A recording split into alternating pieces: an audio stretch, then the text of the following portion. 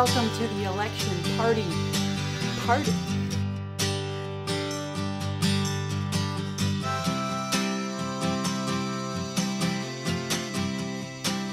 In case you weren't already annoyed by all the commercials when you're trying to watch YouTube videos of other people playing Minecraft, we're going to talk about the election in class too.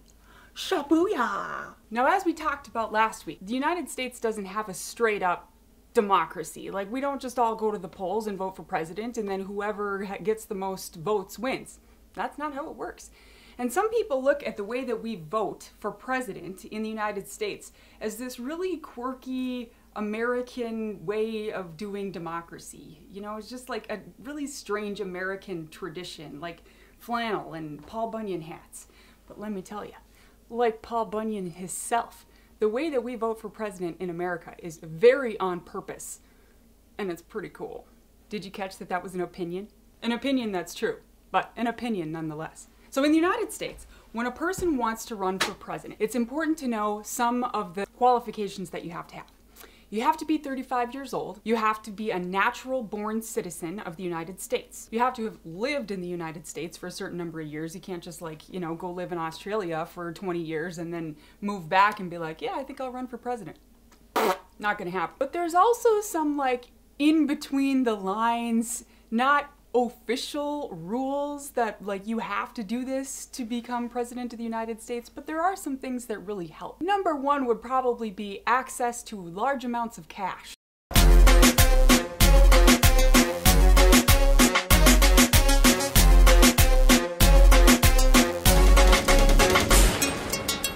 Like, having your own cash would be a really good thing.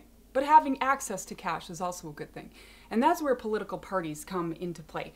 In the United States, we right now have a two-party system. Now, this is not written into the Constitution. This is not something that many of our founding fathers and mothers even wanted. Some of them were like, do not form political parties. It's a really bad idea. I know Washington said political parties are a bad idea, but I gotta be honest, that kind of makes me want to start one. But that's the way that it is. We have two main political parties in the United States, and they are Republicans and Democrats, which you probably knew already. Well, to run for president, you're probably going to have to identify with one of those two parties. Winning the presidency in the United States as a third-party candidate, not very likely. Now, the first thing that you have to do then is win that party's nomination. Well, that's a whole process in and of itself. We call that the primary caucus process. So in the United States, each state has a primary election or a caucus. In a primary, people go to the polls and they just vote for whoever they think the candidate should be for their party. So they're not even voting for president yet. They're voting for who they think we should vote for. In a caucus, you're also deciding who you think should run for president, but that's a much more democratic situation. So in a caucus, people go to a room in a town, like all the Republicans in Holly go to the choir room, and all of the Democrats go to the media center. And then as a group, they talk and say, okay, this is who we think the candidate should be. Who do you think the candidate should be? There's usually, you know, 6 to 12 people who are saying, I want to be the Republican or I want to be the Democrat. So in townships all across the state, that would happen. People get together, Republicans and Democrats, they get together in Bagley, they get together in St. Paul, they get together in Minneapolis, and they all talk about who they think the candidate for their party should be. And at the end of that day, the state of Minnesota as a whole would say, of the candidates who are running for Republican, this is who Minnesotan Republicans think should be on the ballot. Of the candidates running for the Democratic position to be on the ballot for Democrats, this is who Democrats in the state of Minnesota think should be on the ballot.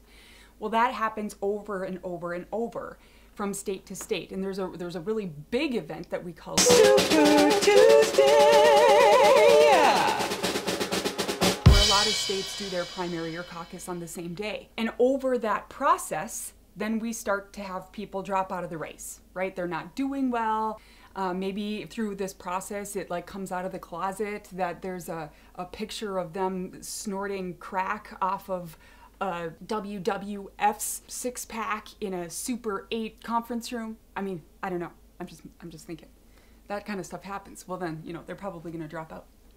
But they might not. So that whole primary caucus process is supposed to bring about the best, most shining characters who could be on the ballot for that political party. It isn't until after that process that we start the next stage of the presidential election. In the next stage of the presidential election, the Democrat and the Republican and, you know, all the other people who are running who really don't get any airtime, which is too bad, but the Republican and the Democrat, then they start to run against each other. And this is when we have debates. This is when we have the political ads that are all over.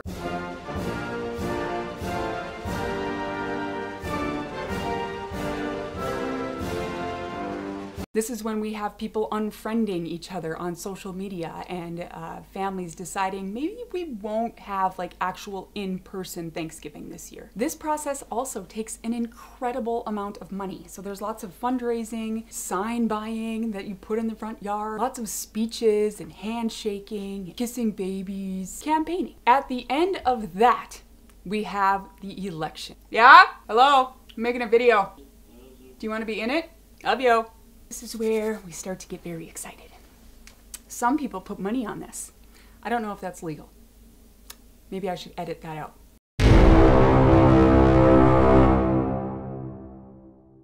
A candidate in the United States does not win the presidency by winning a majority vote, by winning popular opinion. A candidate in the United States wins the presidency by winning the Electoral College. Electoral College. In the Electoral College, each state is worth points, and it shouldn't surprise you that the great state of Minnesota is worth a perfect 10. Dang, Minnesota! If a candidate wins that state, even if they win that state by 1 point, they get all of the electoral votes. Now, each state is worth points based on that state's population. So the first candidate to 270 points wins the Electoral College. They become president. So this is where it gets kind of hooky to some people. Is hooky a word? What's hooky? I don't think I've ever said that before in my life. Kooky? Kooky. I meant kooky. This is where it gets kind of kooky. Wrap your head around this. A candidate can win the Electoral College, but lose the popular vote. And in the last 20 years, this has happened twice. It happened in the 2016 presidential election, where Donald Trump won the Electoral College, but Hillary Clinton won the popular vote. It happened in the year 2000 with George W. Bush, who was running against Al Gore. And it's pretty easy to see why. If a candidate wins the state of California, for example, but they only win it by 1 point, well, California is worth a lot of electoral points. So if they win that by 1 vote, they get all those electoral points. But the other candidate could have gotten this many votes from California. Now, there's a couple different ways to look at this. In the 2016 election, for example, if we look at the states and the counties where people voted and how they voted, if you look at the Electoral College, it looks like this. And it's like, okay, there's a lot of red on that map. So it's easy to see why Donald Trump won, because that's how the Electoral College works. One of the problems that some people have with that is it kind of makes it look like land can vote. Because if one person lives in all of northern Montana, let's just say, or, you know, western South Dakota, which is probably more likely, then that whole area would show up as red even though one person voted there. So it can be depending on the map, and it's one of those things, it's kind of like the Bible in science, that people are going to find the map and find the data that supports whatever they're trying to say. Because if you look at it just by population, then the map looks like this. So there are people who call this system kooky, who are like, you know, this is outdated, it's antiquated, I don't know what they were thinking when they came up with it, but maybe we could try again or do something different. But here's the thing, it was very much on purpose. Now, some of those purposes, you know, our founding fathers and mothers didn't really think that the average person would be very good at voting, which is probably why Winston Churchill said this. And maybe you've had those 5-minute conversations with some of those people. But like much of American democracy, there are buffers put in place between the people and the execution of decisions, just like checks and balances. The legislative branch doesn't just write a law and pass it. There are a lot of steps that an idea has to go through to actually become a law. And there's a lot of checks and balances that go into that process. And it might seem weird and slow and really messy. But like we've been talking about democracy since the beginning of the year, when it's done well, it is messy. You know where things happen very quickly? In a dictatorship. You know where there's a lot of agreement about a decision? In a totalitarian government. You know what I'm saying?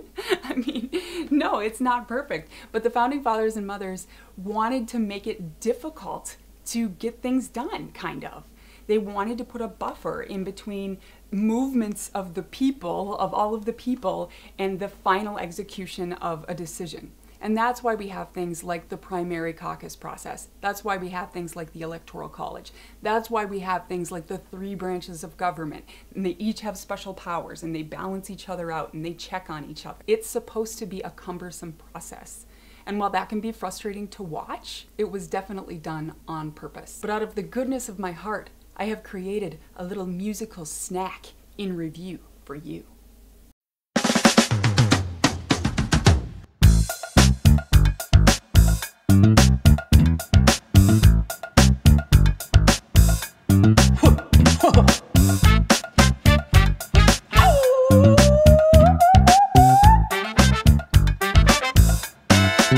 Road to the White House. It's mighty, we're gonna find out how you get to the White House. You gotta have cash and that's a fact. I can't hold nothing back to get to the White House. Put together, everybody knows this is how the story goes. You've got to choose a party, Democrat or Republican. Debates and advertising's what you use to win the primaries and get the nomination. Go to the White House. It's mighty, and we're gonna find out how you get to the White House. Gotta have cash and that's a fact. I can't hold nothing back to get to the White House. Be the one, the only one who makes it to the end. After the primaries, you're halfway there. Now comes the general election. Each state is worth points, and if you win a state, you get them. The first candidate to 270 becomes president and gets to the White House. They're mighty, and we're gonna find out how you get to the White House. Gotta have cash and that's a fact. Whole lot after that. Vote for me, vote for me, vote for me now. Vote for me, vote for me, vote for me now. Vote for me, vote for me, vote for me now. Vote for me, vote for me, oh, oh.